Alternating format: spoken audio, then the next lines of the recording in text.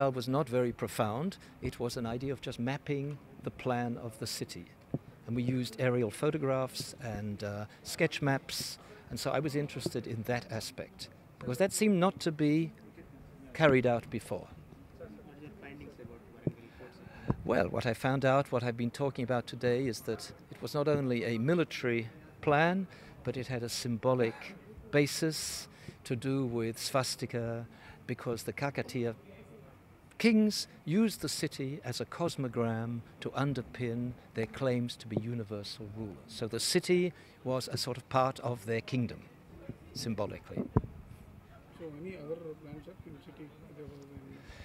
Well, I've worked on different cities with different plans, but none as regular as Hanumankonda and Warangal. I think this is unique in the history of, I would say, Indian town planning. Because Hampi Vijayanagara is quite irregular, doesn't have this geometric. But Ami, we have no plan, we only have temples, you see. So it's a very important plan in the history of Indian cities, because it's 13th century. We have hardly any Hindu royal cities with plans before that date. So you're looking at other cities? I've looked at many cities, but I've never found one that has this regular plan. This is why I think makes Warangal unique, and something I think we should all appreciate. But what we are missing, how is it that they had this idea? Where did they get the idea from, and how did they lay it out? Because to lay out a city which is 12.5 kilometers in diameter, it's no joke. How they did it. We have no idea. We have no information about how they did it. Of course, they had plenty of people. We have the gateways, and we only have demolished temple, and we have no palace. And I'm suggesting the Kush Mahal occupies a place where the Kakatiya palace might have been. You ready? Yeah. Well, tell about this event.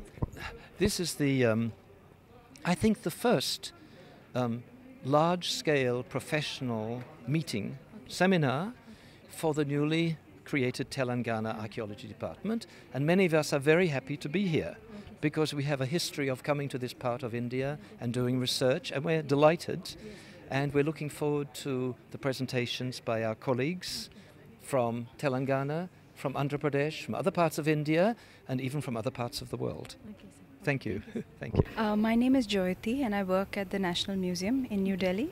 I'm very happy to be part of this Rediscovering Telangana conference that's been organized by the State Department of Museums and Archaeology here. It's a very rare and important initiative, I think, that the State Museum and departments have taken, because there are very rarely such encyclopedic kind of conferences that happen in India, and the kind of subjects that are being covered in this conference are right from archaeology to architectural conservation, to art, to museums, archives. It's really a wide span of subjects that are being covered by this conference, which I think is extremely beneficial historically to revisit the history of the region, you know. So in that sense, it's very important. I was definitely attracted to it when I heard about it, and I'll be talking about an exhibition that the National Museum in New Delhi did on Deccan and Deccani art, which talks about cosmopolitanism in Deccan, which is what it's known for. So I'm really looking forward to all the presentations today and tomorrow. There are many experts, also a number of new scholars in the field. There are international participants. So I think overall it's a very exciting initiative. इस वक्त हम MCR भवन jubilee hills पर है, जहाँ पर rediscovering Telangana organise किया गया है। यहाँ पे हमें रिसेंट ट्रेंड्स जो है आर्कियोलॉजी के बारे में, आर्ट कल्चर के बारे में और कंजर्वेशन के बारे में हमें जानकारी मिली, और काफ़ी लोगों से भी हमारी बातचीत हुई, और हमें एंशिएंट टाइम्स के लेकर रिसेंट ट्रेंड्स के बारे में हमें नॉलेज भी मिला।